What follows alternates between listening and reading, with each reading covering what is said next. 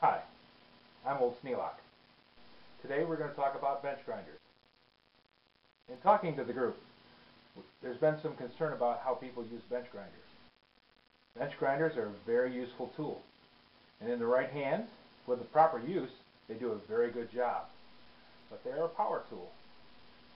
The reason we use power tools is they can do things that we can't do. That means that they can do things to us that we don't want them to. So let's talk a little bit about safety. When you're working on a bench grinder, you always want to have enough light. You have to be able to see clearly to make sure that there's nothing going wrong. I like to use a bench light over the top of the grinder. That gives me light where I need it and keeps it out of my way.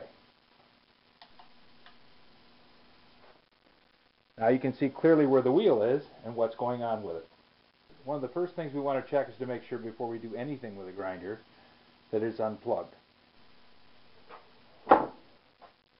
Next, there's two guards that are very important. There's the tool rest and the spark guard. The tool rest is there to support the part that's being ground. If the gap is large enough between the tool rest and the wheel for this chisel to drop into it, it will quickly wedge the wheel to a stop. Stopping this big grinder using this fragile little wheel, I'm going to shatter this wheel. So we always want to have this guard up close to the wheel. We don't want it touching.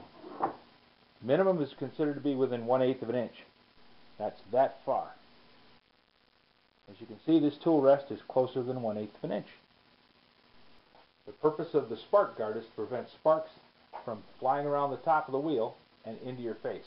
In the event that the wheel breaks, this spark guard will help contain the pieces inside the shroud. This heavy cast iron shroud should contain all of the pieces so that they don't come flying out at you. Now that we've talked about these two guards, let's talk about the on-off switch. It should be right here in front of you. Don't make it something that you have to run over a ways to turn off because you might be caught in the machine. You want to have it right here, easily accessible. Always have the bench grinder clamped down securely. You don't want it walking all over the place and it starts to fall and you accidentally grab a hold of the wheel. That would make a very bad day. Let's talk about how to use a grinder. A grinder is designed to cut on this surface only. There are other kinds of wheels, but this kind of wheel is designed to grind on this surface only, never on the side. The reason for that is you don't want to have this wheel to thin out and lose structural integrity. It relies on the whole surface of the wheel to hold this mass all together. If I grind a notch in here and weaken that wheel and a piece of that comes out, an 8-inch bench grinder wheel travels at approximately 60 miles an hour on the surface when it's doing 3,400 RPMs. That's awfully fast. I don't think I could catch a rock coming at my head from this close if it was released at 60 miles an hour. The other thing we need is we need to have some water. Everything we grind on this wheel is going to get hot. You'll see all the red hot sparks coming off the wheel. All that heat is being transmitted into this part. We don't want to burn ourselves on the part, and we don't want to take the temper out of the chisel as we're grinding it. Make sure that the grinder is off when you plug it in. We don't want to have you get caught into it just because it accidentally starts.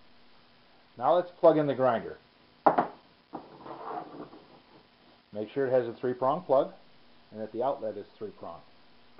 This casing can become energized if it's not grounded. Grinders are noisy. When we put on our safety glasses, we also want to put on our hearing protection. The hearing protection prevents damage to your ears. Unfortunately, when I first started out, hearing protection was kind of optional, so my hearing is damaged already. I'm using these to keep what I have.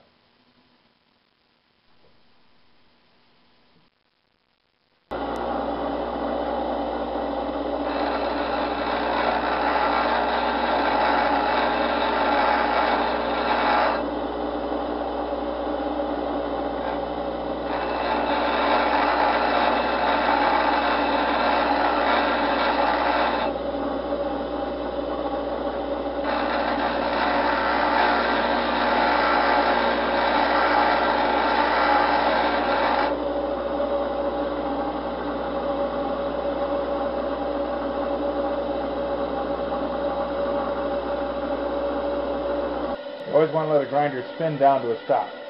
Don't jam anything in to stop it. It might break the wheel.